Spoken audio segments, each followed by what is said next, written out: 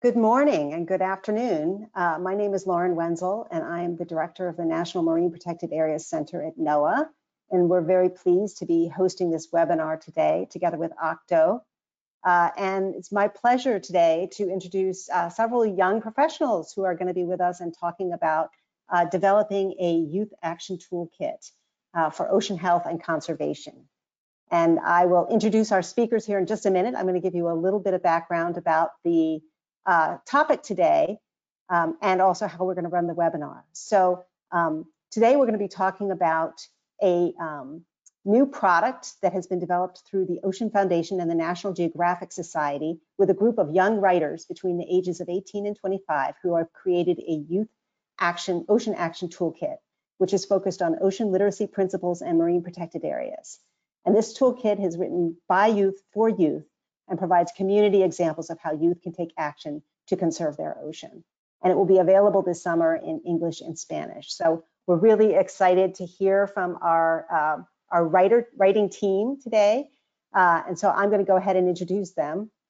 And I also just wanted to note that after the presentation, there is going to be plenty of time for Q&A. So we encourage you to put your questions in the question box, and we will make sure to get to those and look forward to having a really great conversation with you after the presentation.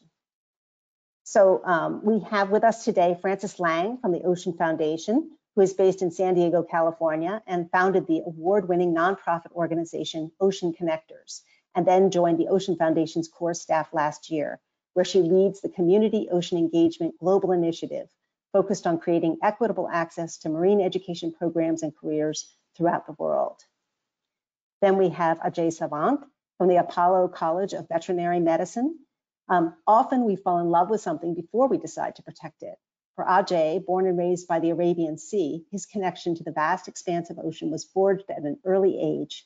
And ever since then, he has purposed art and storytelling in creating awareness through World Ocean Day, BOCED Ocean Awareness Programs, the National Geographic Society, and the Nature Conservancy. Then we have Rebecca Allen from Western Washington University. She's from Washington State, where she developed her love of whales through local efforts to protect the southern resident orcas and her passion for education through the Girl Scouts of Western Washington. She is currently pursuing a bachelor's degree in environmental studies with an emphasis on education and eco-social justice. And she aspires to make the world a better place by increasing the future generation's ocean literacy. Next, we have Julia Lara Navarrete from the Autonomous University of Baja, California. She is born and raised in Mexico City, and Julia fell in love with the Pacific Ocean and vowed to protect it. She has just finished an oceanography degree in UAPC and is working on her thesis at the Monitoring Ecosystems Across the California lab. And she looks forward to bridging the gap between science and storytelling through projects like this one. And then we have Serag Heiba from the Chinese University of Hong Kong. And he is an ocean advocate and writer from Alexandria, Egypt, and is currently based in Hong Kong, where he is completing his bachelor's degree in engineering and working with Think Ocean.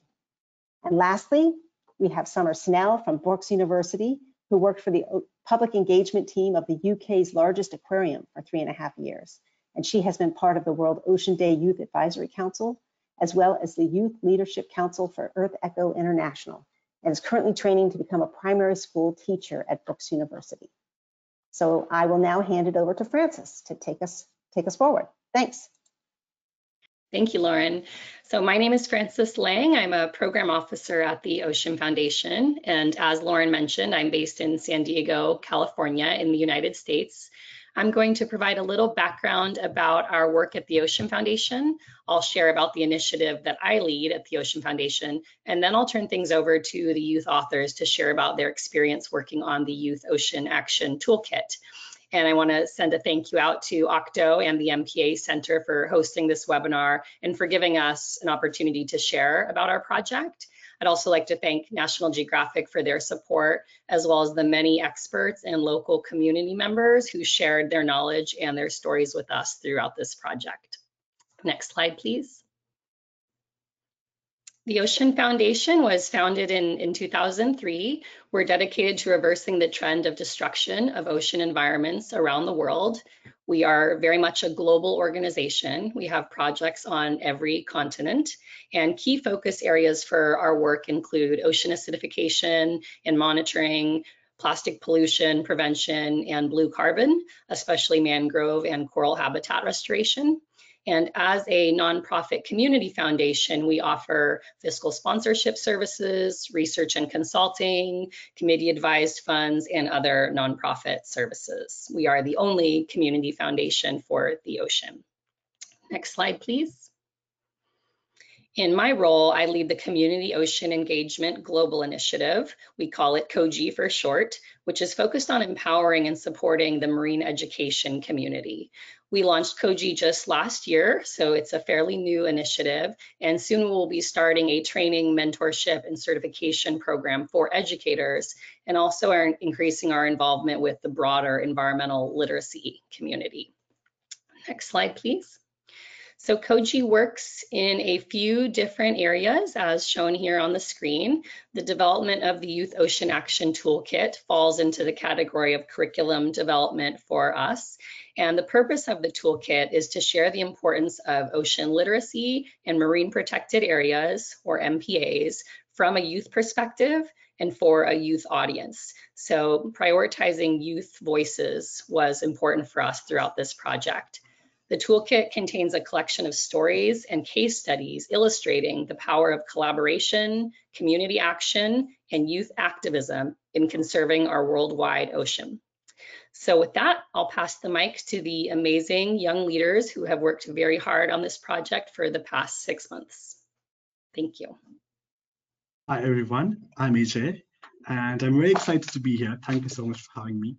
So for this toolkit, I was particularly responsible for writing 4 sections, which are global goals, MPAs around the world Hawaii, protect new, and social media.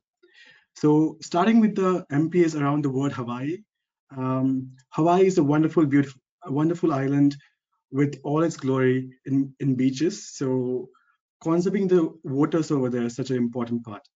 The main highlight of the story is the CBSFA, which is community-based fishing subsistence areas, which the local communities have developed. And in similar context, in terms of new, the local communities have come together. So in general, when we're talking about this toolkit, the main highlight is people coming together to protect a really precious resource that exists on our planet, which is basically interconnected to most of the things that happen on land as well. But a particular focus that I have for this toolkit is the global events and relevance of the global events that take place all the time. Global events and conferences like COP, Impact, and UNOC are essential because they are where the strategies are formed and countries actually decide how to go forward with conservation. At the same time, very often what happens is that these conferences might come up with unrealistic goals, which are not really achievable, leading to formation of paper parks. The perspective which I'm trying to build here is that they're really relevant because despite all of this paper park formation or all the pressure that is put on by the conferences and the countries, it is still that these are the conferences which are pushing nations towards conserving the global oceans. And if not, there would not be enough efforts which are taking place on ground level to protect them. So to prevent the formation of paper parks, it is essential that we set a global target which is realistic, at the same time achievable. But despite all of these challenges, the final effort that is being taken is conservation of these crucial elements and fight for the planet's natural resource. So this particular toolkit, we are hoping that we will encourage young people to say, even start with social media, go out and advocate for the marine protected areas. There are natural resources which exist besides them, like say the local waters, be it ocean, be it any other water resource. Go out there, educate people about the importance of marine protected areas and why they need to be conserved. Next slide, please.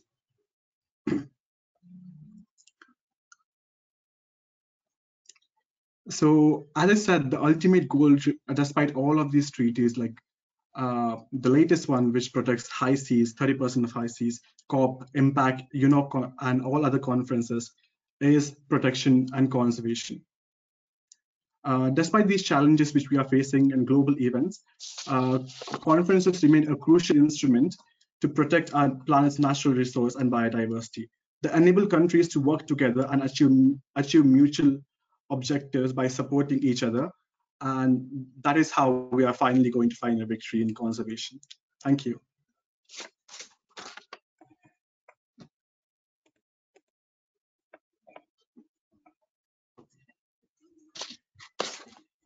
I am hoping everyone can hear me. Somebody nod, thank you. Hi, everyone. So I'm going to tell you about the 3 sections that I was responsible for. So Ocean 101 was talking about ocean literacy mostly, and don't know what I just heard, sorry. So ocean literacy and how just kind of the basics of how we interact with and view our ocean. And then I also wrote about a marine protected area. For those who don't know, that's what MPA stands for. And the protected area that I wrote about, or one of them, I wrote about 2, but one of them was Guayhanas in BC, British Columbia, Canada. And Guayhanas is, it has a long title, but it is a marine protected area. And it's, as far as I am aware, the only protected area that protects an ecosystem from seafloor all the way to mountaintop. So it's very special because it incorporates a lot of really unique biodiverse habitats and species. It's also very special, as you can see in the image, for it, the homeland. It's the homeland of the Heiba First Nation, and so a lot of their cultural sites are very significant in this protected area. And then I also wrote about Franz Josef Land, which is basically the northernmost point in Russia. It's actually the northernmost point in all of Eurasia. And so it's closest you can get to the North Pole from there, which is kind of exciting, but unfortunately you have to have a permit to go there because it's very, very remote and very cold considering it's in the Arctic. So very cool habitat there in seeing the changes that climate change has caused. And that article is talking about an expedition to explore what's there, what's going on, what has changed. Can I, next slide, please? Thank you. So I want to tell you a little bit about ocean literacy, which is kind of one of the goals of this toolkit that my co-authors and I have been talking about, and as using ocean literacy as like a technique to communicate about the ocean in an effective way. So these shown here are the 7 essential principles of ocean literacy, which is there's like an ocean literacy guide that you can find online. And it basically just breaks down all this big abstract concept of ocean literacy, which is defined as an understanding of how you impact your ocean, but also how the ocean impacts you. So there's a lot that goes into that, and these 7 principles helps break that down a little bit. And then the guide also presents it further breaks each one down so that it can be applied to education standards, and so that teachers can implement it into their curriculum, which is pretty exciting. And that's really important to help spread that education. I'm kind of biased because I'm majoring in education, and that's what I'm pursuing. But that education is important because with knowledge, we gain more confidence in our communication skills, which can help spread our goal of ocean protection. Thank you for your time. Okay, thanks, Rebecca. And we were able to hear you perfectly, but your screen is frozen. So you might try turning it off and then back on again when we get to the panel discussion. Hi, everyone. I'm Julia. Thank you for having us all here. It's very exciting. I'm going to quickly walk you through some of the sections I wrote for this toolkit. The first one was MPAs at a glance. That was meant as an introduction to what a marine protected area is and what it can do. It was very exciting because I got to read through very technical definitions of what an MPA is from international conventions, and then kind of like water them down a little so they can be a little bit more, they can be explained to people that are not as technical or aren't as skilled in some areas, and that they can still understand what a marine protected area is and what it can do to help. This section also helps to provide an overview of the goals and what a marine protected areas around the world are. For the MPAs around the world section, I got to write about a community-led MPA in the Philippines called the Palatin Marine Sanctuary. And I got to connect with different people from other NGOs that helped me dive a little deeper into what a community-led MPA entails in this part of the world. And to wrap it all up, I got to do a profile on Dr. Shireen Rahimi, who is an Iranian-American marine anthropologist and filmmaker, which was as incredible as it was inspiring. Next slide, please. Thank you. So as another of the overarching themes of what we were trying to achieve with this toolkit was science communication, which is commonly known as an umbrella term for the practice of informing and educating and raising awareness about science-related topics. And by doing something for youth, by youth, our main aim was to connect with our peers and try to put it in a level where everyone could be able to understand, even if you're not a scientist or you're not very in tune with the activism, the ocean activism nowadays. Because an important part of the scientific method is sharing and comparing results, and as Sir Mark Walpert put it in this quote, science isn't finished until it's communicated. And what I've seen happen is we as researchers aim to communicate what we find, but to other researchers, not to the rest of the world. And that's where we're going wrong, because we need to stop making science for science's sake and start learning how to share these findings with other people, with communities that need and must have the information in order to adapt to what's happening nowadays. Thank you.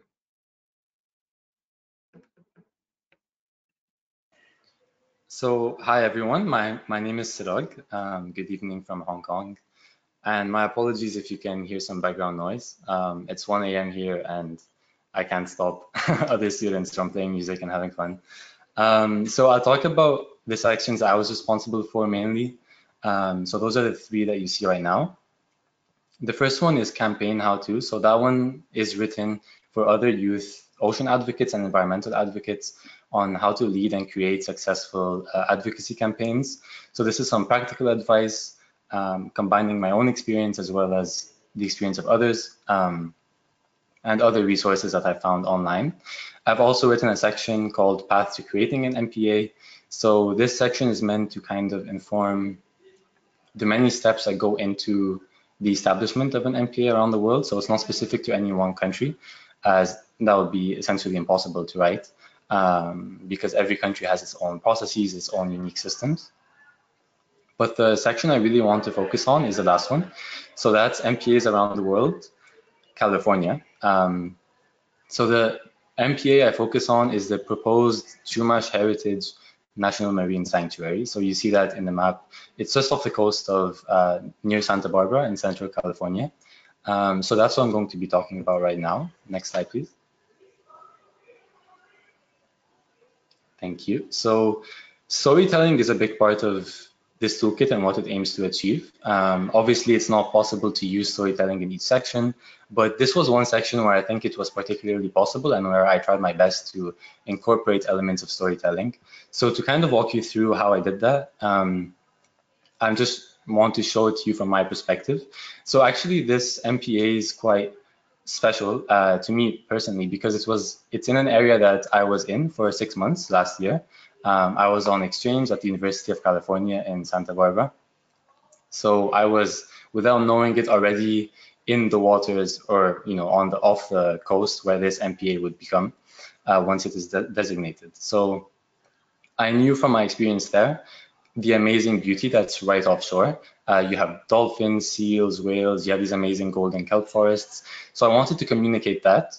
And at the same time, I learned about, in 1969, the oil spill in Santa Barbara, which remains the biggest in California's history. And when you're in Santa Barbara, you can see, as I just mentioned, these beautiful sites, but you can also see the huge oil rigs that were responsible for this oil spill. And you can also see off to the distance the Channel Islands.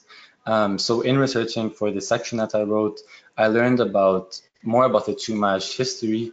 Chumash is an indigenous tribe, a Native American tribe that has inhabited this region for thousands and thousands of years. And the creation story of the Chumash tells how about 15,000 years ago or more, they moved from one of the Channel Islands that you can see about 30 kilometers offshore to what is now mainland California.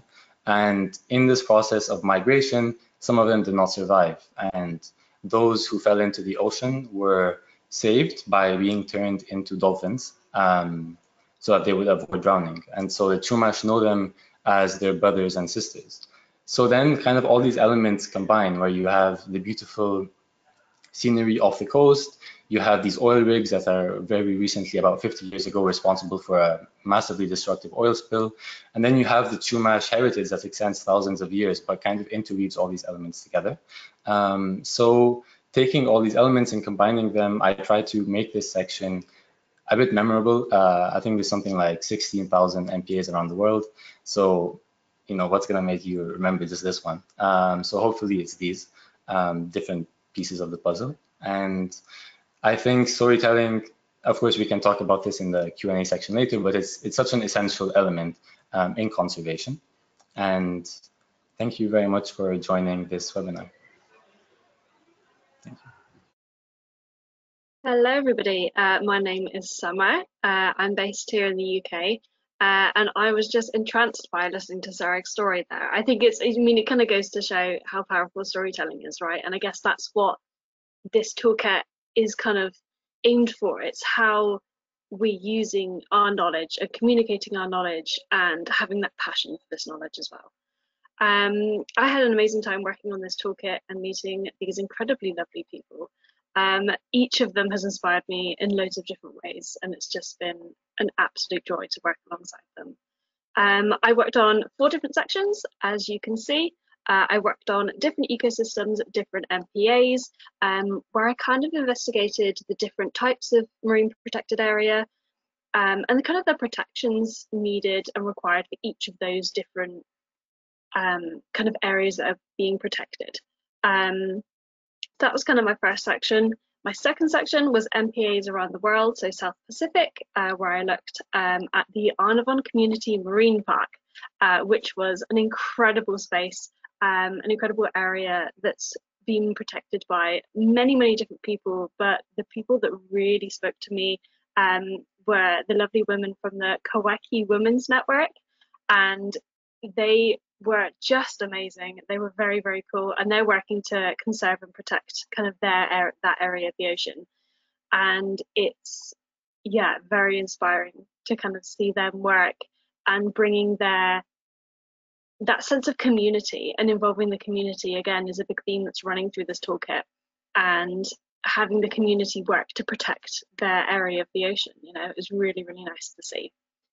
I then interviewed 2 people, and again, an absolute joy to work with both of them. So I interviewed Fernando Bretos, which was just amazing. He kind of is working, he does a lot of work with mangroves, and he just loves them, and he's just so passionate about it and so passionate about how important they are. And it's his passion for this and his just joy that really came through talking to him.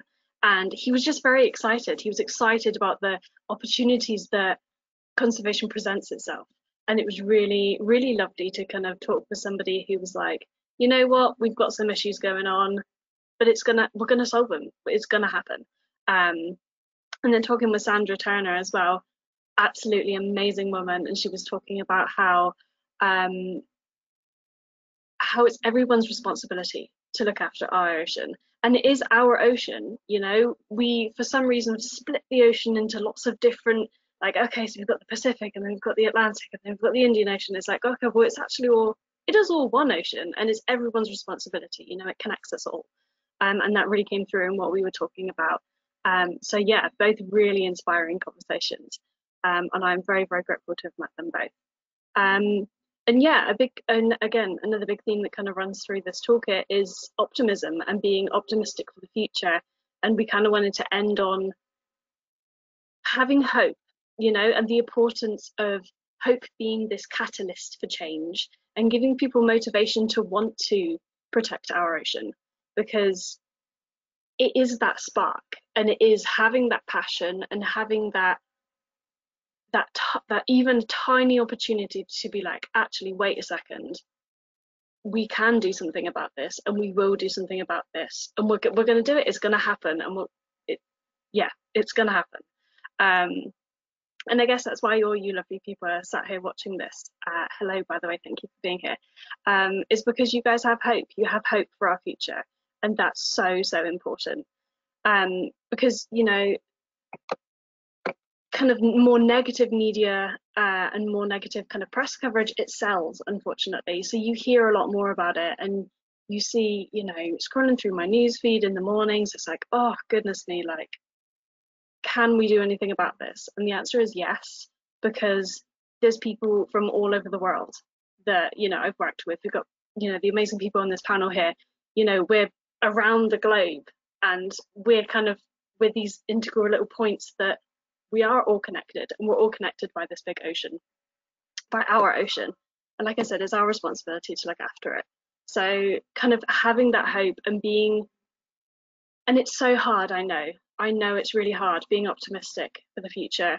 And, you know, it's important to surround ourselves with people who have that optimism. And it's important to look at your newsfeed, look at your emails, your update emails, and say, actually, you know, can I find some other kind of social media pages of kind of amazing organizations that sell this hope and advertise this hope to people, because that's what's gonna save the world.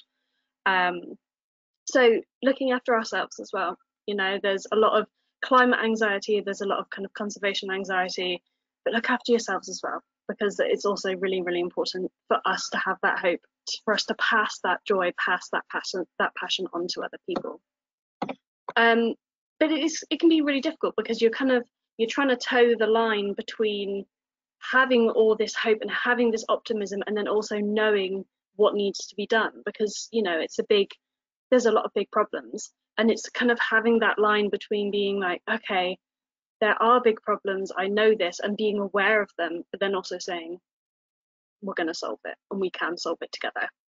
And kind of making sure that, kind of going back to Julia's earlier point about kind of communicating this science, and I think because looking after our ocean is everyone's responsibility, you need to make sure that kind of when you're talking to people, you, again, like I said, are passing on this passion and passing on this hope, but also kind of making it relevant to people. Because I think it's so strange here in the UK. I'm based in Oxford at Brookes University, and I'll go for a walk, and I'll go up to a big tall hill, and I'll look around, and I'm like, there's no ocean, I can't see it anywhere. And it's so easy to feel so removed from it, you know. But then, you know, I'm walking along with the canals, and I'm like, actually, there it is, there's the ocean. And then it rains, and I'm like, oh, there it is again. And it's helping people understand that, you know, yes, we're all connected, but how are we connected? How is it affecting people on a day-to-day basis? Making our messages relevant to people, and helping them understand that it isn't just a problem for coastal communities, it's everyone's responsibility, like I said. And kind of focusing on solutions rather than the problems. So kind of acknowledging the problems and saying, okay, so this is a problem, what are we going to do about it? And I think that's really important, because when you start changing your mindset of thinking about the opportunities that are being provided rather than just the problems, it can really help, again, yourself, and it can help you inspire other people.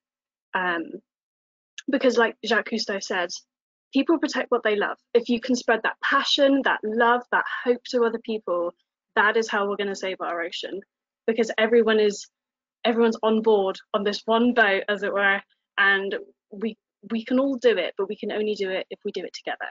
And I think that's spreading the love, spreading that passion, because everyone here is incredibly passionate, I know it. Spreading that passion and being like, this is, we've got problems, but we're going to do it together. Thank you very much.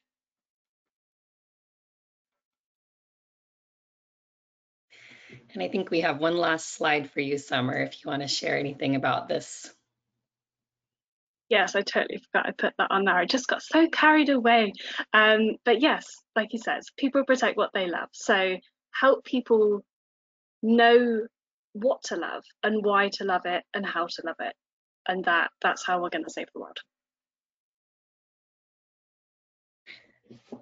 Thank you so much, Summer, and to all the authors for sharing your powerful words.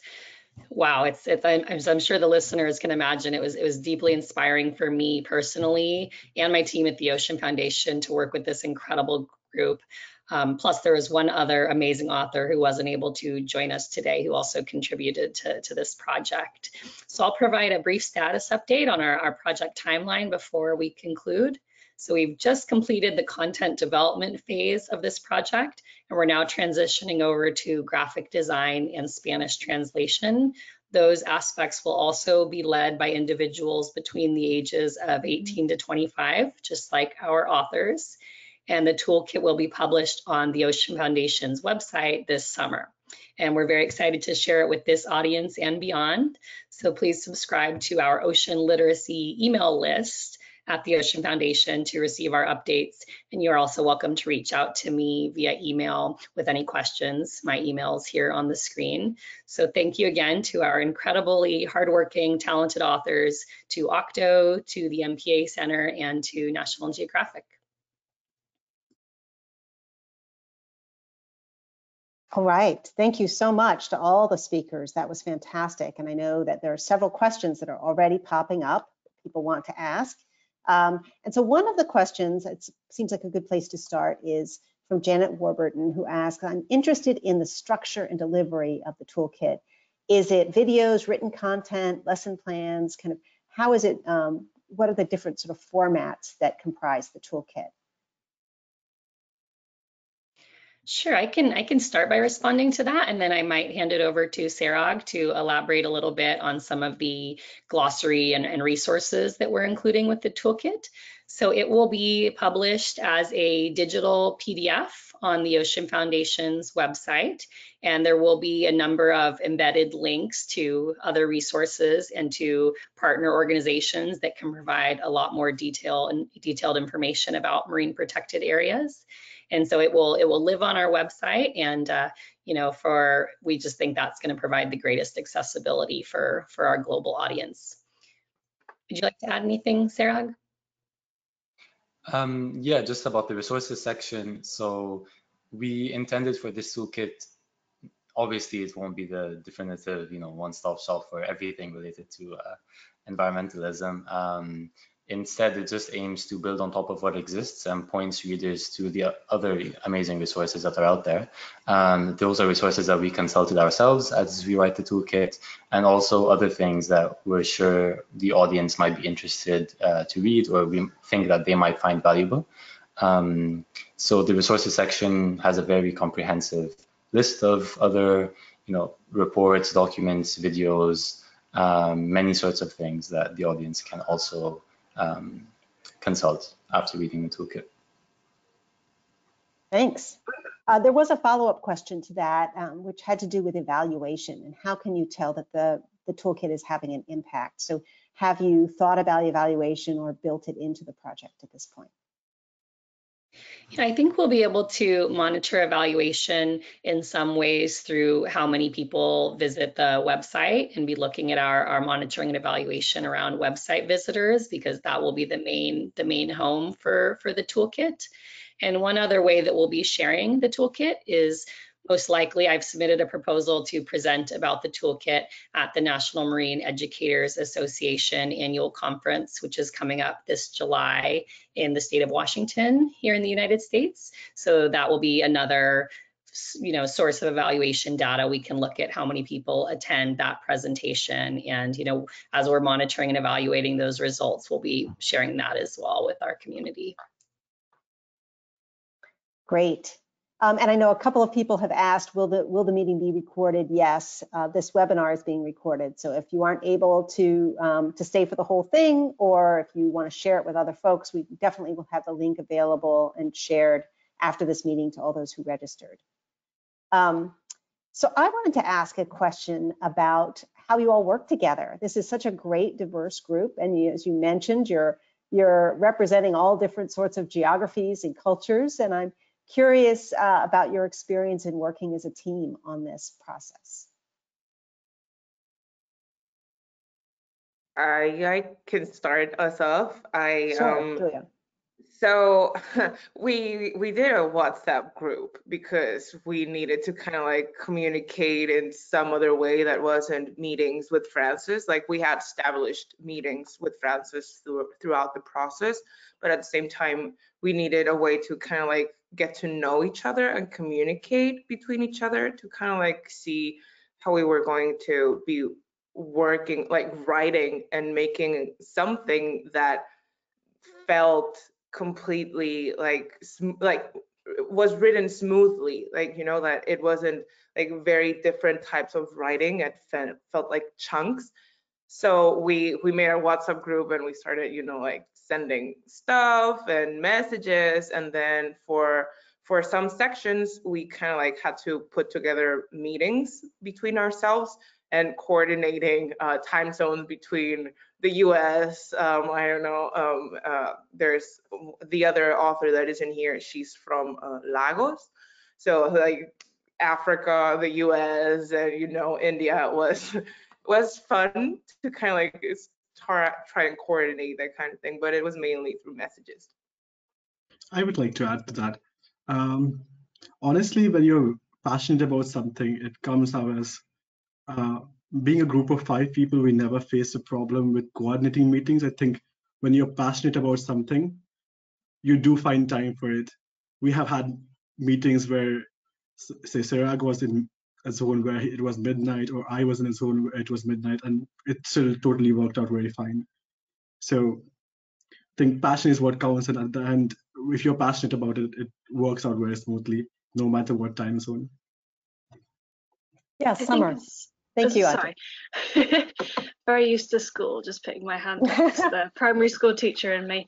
So yeah, I think I was just going to say it was really nice to actually, because we looked over each other's sections as well, which was really lovely. And it was really nice to kind of allow, because it can feel quite separated, I think, when you're each working on your own individual section. And it was really lovely to have the opportunity to look at each other's work and kind of see these puzzle pieces start to fit together.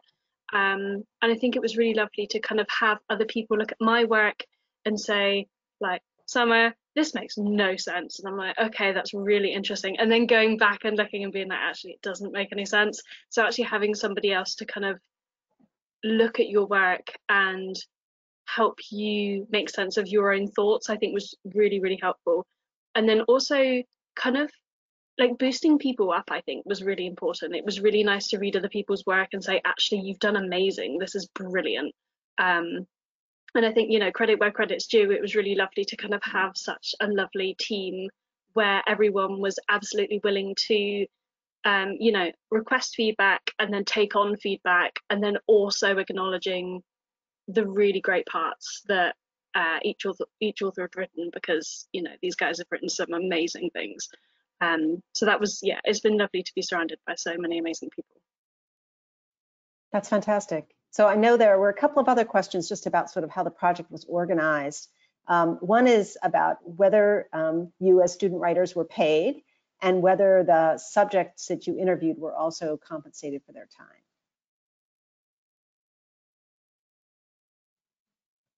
I can respond to that question. All of the authors were paid, and that is a huge priority for us at the Ocean Foundation to make sure that people are compensated for their work, especially young people that are looking to start out on their career path. And so that's something that for our work, broadly, and our work within DEIJ, we just really prioritize that people are compensated for their contributions to ocean conservation. There was not funding available for the parties that were interviewed, but I think their time was, somewhat minimal compared to the hard work that the authors put in. And of course, the next chapter, which includes the graphic design and the Spanish translation phase, those folks will also be compensated for their work. Yeah, and since you mentioned that, Francis, there is a question about when can people expect to hear for the next phase if they have applied to participate in that as graphic designers or translators. We will be sending out those notices this week and next week for those that have applied for those RFPs. Great. And I had noticed and commented about the diversity of this group geographically and culturally, and you mentioned that you have another writer from Africa, so it's really nice to see that geographic diversity. There was a question about whether you had approached Indigenous groups to include their perspectives in the toolkit. So I can talk about this. So certainly for many sections, that was the case. For my section, it was definitely the case. So I have reached out to the Northern Chumash Tribal Council for feedback and for their approval on my section and to learn more about their perspective.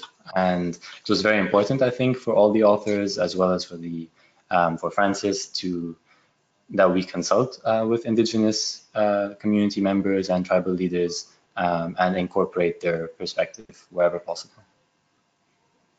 Thank you, Serag. And I noticed also that there was a big emphasis on culture and community throughout the case studies and examples that you provided. And I just wonder if any of you would like to comment on the role of community engagement and culture in the conservation of the ocean. I can say a little bit. I've been working with communities in Mexico, in Baja California, for a while, and it's something I told everyone when we started meeting. I think that the first step is communities have to be open for help. They have to be there's have to be this trust and this cooperation built upon, so that other stakeholders like government and scientists and NGOs can actually help them, because they are the ones that need to learn and have to learn to adapt to what's changing right now in the oceans because of climate change. So they are the ones asking for help and being like, we need to understand why there's no more fish, or we need to understand what is happening with this situation. And it's very important to create that relationship between the community and the people that can actually help, because they have the money or they have the knowledge or they have the resources. So it was very important for all of us to kind of actually talk to those communities and see what's going on with them when we wrote. Thanks. And Ajay, I know you had your hand up too. Yeah, I would like to emphasize on the culture part. So having worked on a story that is predominantly focusing on traditional knowledge and say the ancestral beliefs, I think Hui Makana Umakana community of Hawaii is doing a great work. They are predominantly bringing back their traditional practices, which were less harmful to the ocean. And those practices for fishing or removing invasive species has really helped the ecosystem in general. And I think in similar lines, even the new island and people across the world, they have started to realize that their traditional practices were much more sustainable and caring for the ocean. Just basic things like reserving ocean during breeding season of fish, or say removing the invasive species more compared to the species which are native to the place, or or just small things like this, like not kayaking to the nursery areas, are some really incredible things they used to do in past, and they're bringing back those things again. So that is something very interesting I found about all of these interviews. Thank you. There is a question about, will the toolkit be free? And I'm thinking that it likely will, but Francis, I'll let you answer that. And will it be available to informal educators? And there was also a question about any kind of mentoring for educators that would be provided for the use of the tool.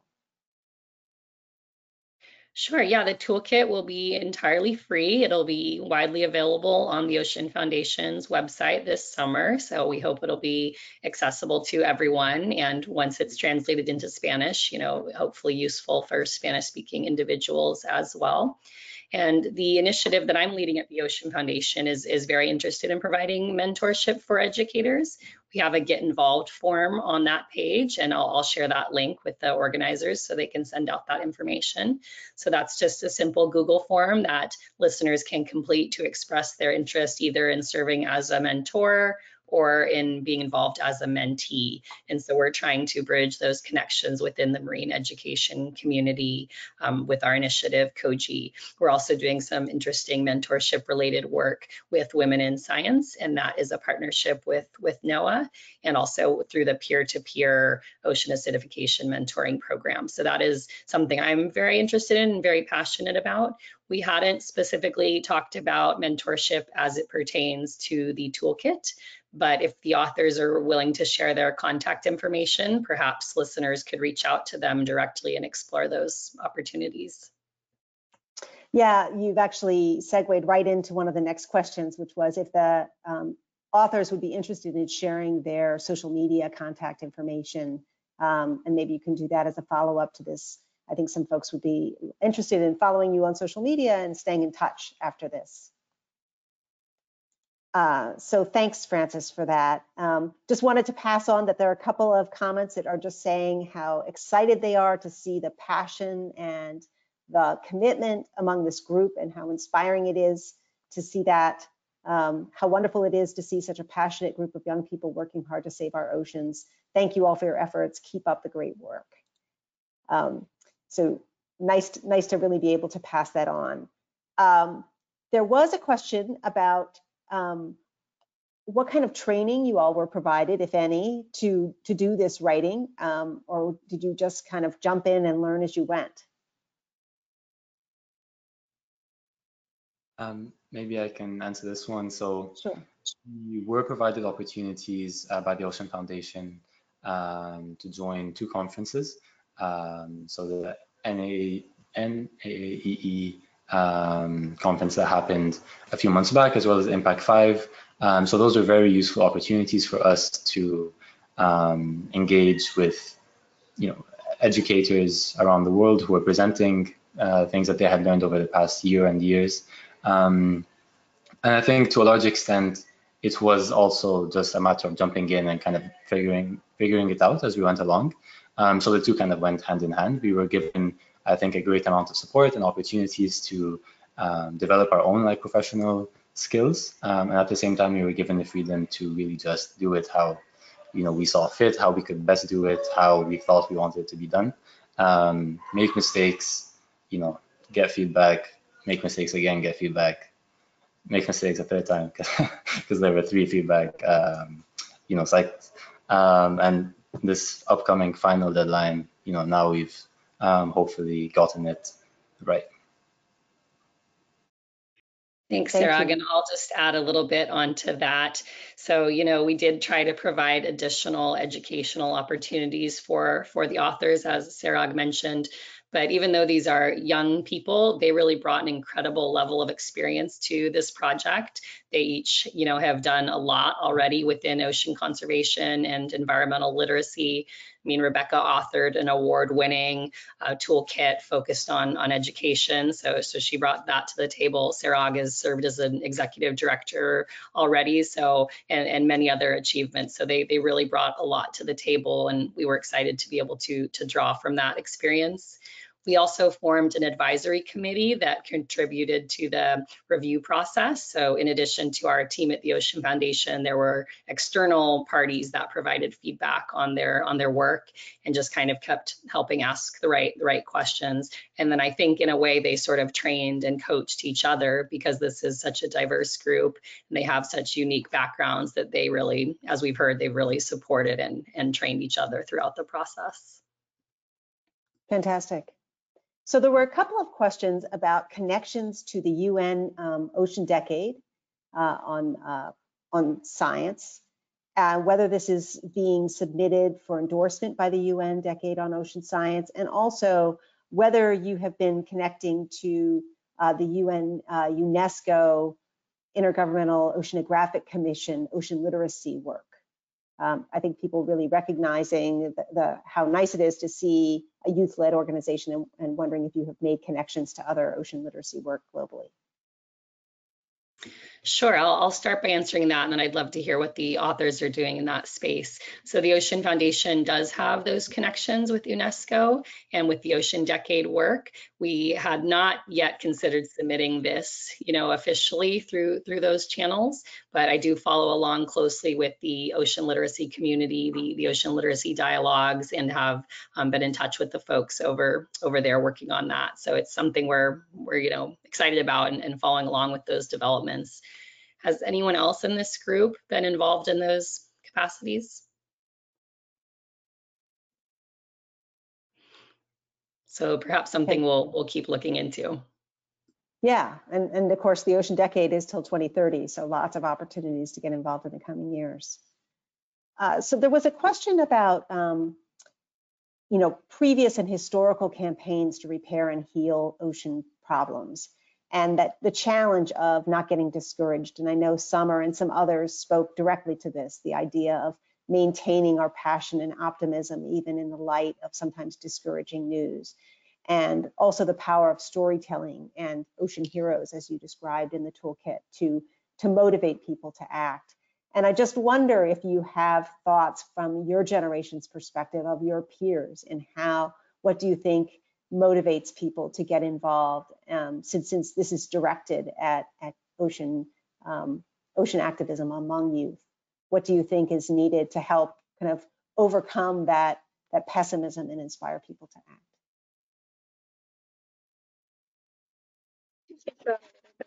I think part of ocean literacy, or at least how I described it earlier, was like an understanding, but it also comes with a sense of responsibility and kind of a sense of what we as individuals, but also we as smaller groups and we as a larger society on all those various levels are should be doing or can do for environmental work. So I think, at least for me, a sense of responsibility is very powerful, and I've seen that in some of my peers as well, not all of them, but to me, just that the idea that I have the agency to create change that can affect someone or an animal halfway across the world is very inspiring to me. Thanks, Rebecca. Yeah, Julia, and then Summer. I've often compared ocean activism sometimes to the Greek mythology tale of Sisyphus, of this kind of like carrying this big boulder up a mountain and feeling like it's always going to eventually fall down. And I'd been, since the pandemic, I've been feeling that way for a while. And then I had my interview with Dr. Shireen Rahimi. And I asked her about it because, she's doing filmmaking and documentary, and she told me that hope and optimism is a muscle that we have to kind of like keep working on every day, and that you have to see the bad with the good and still think that the world is resilient, and that even if we can try our best, and it's going to recover in some way. We still are not completely sure, but that it is resilient and that it will recover.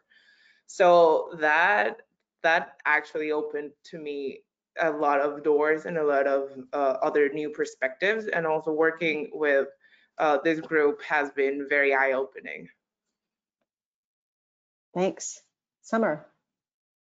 I think as well, it's celebrating those victories. I think, like, especially being British, I don't know what it is, but like being able to take credit for my work, I'm like, oh, I did a good thing. Like, I find that really difficult for some reason.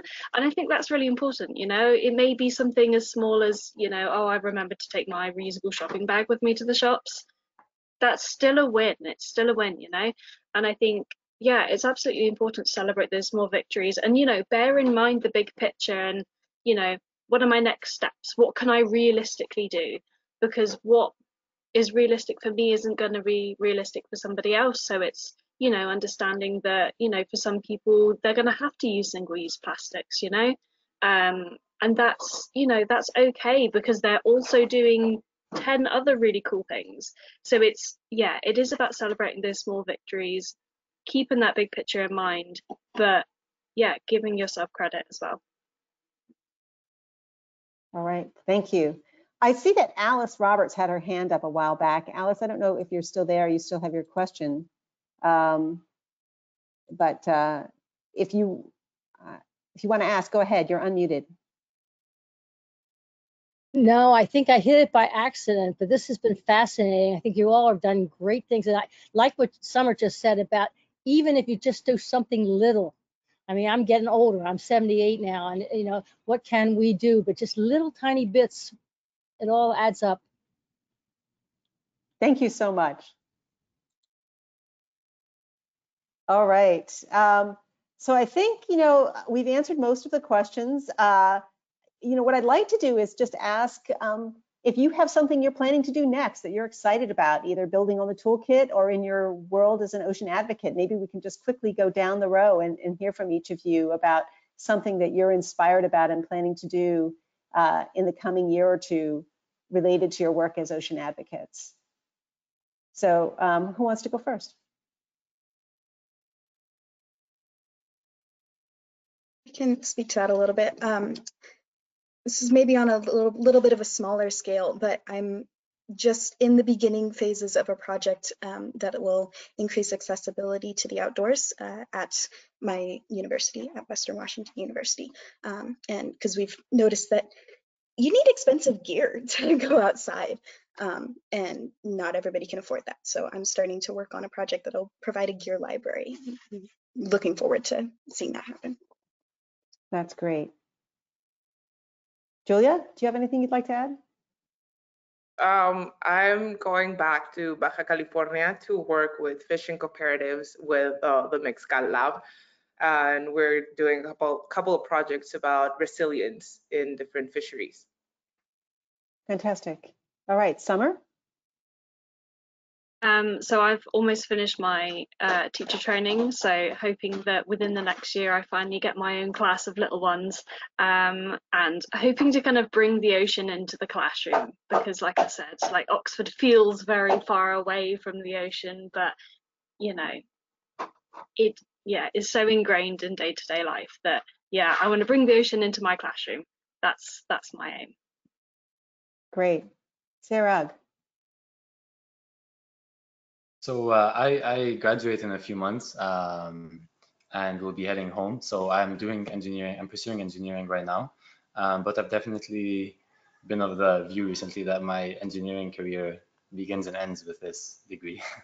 So I think I would love to go back to Egypt, where there's definitely a lack of awareness for marine protection. And although there are some MPAs along the Red Sea, I think there's not nearly as many as there should be, and they're not quite enforced. So I would like to get involved with ocean conservation on the ground in the Red Sea and see where I go from there. Great. And Ajay?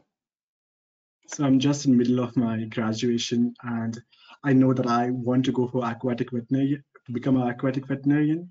And it's been really fascinating because I did not have this thought before the project.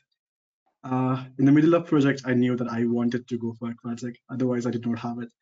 And I've also been very excited about media. So I'm planning to do something in ocean conservation, that brings ocean conservation to forefront of all other issues, because ocean is such an ignored space and it needs to be highlighted. That's great. And Francis, I don't know if there's anything you'd like to say to wrap us up here. I'm just really grateful to this group, and it's been really enlightening and inspiring to work with these young people, and just it gives us all the hope that we're looking for, to know that each of you are headed down these various career paths and charting a new course for ocean conservation. So it's really uplifting to have been involved with each of these people. Yeah, I couldn't agree more. It's been really wonderful having you here. Thank you so much for sharing about the toolkit and the process of developing it and the work that went into it. We're really excited and looking forward to seeing it coming out this summer. And so just to remind folks that the toolkit will be available on the Ocean Foundation website this summer. And this webinar has been recorded and will be available and sent out to all those who registered. So feel free to follow up, and we'll also ask any of the participants if they'd like to share their social media contacts. We can share that with participants as well. So thank you so much for joining.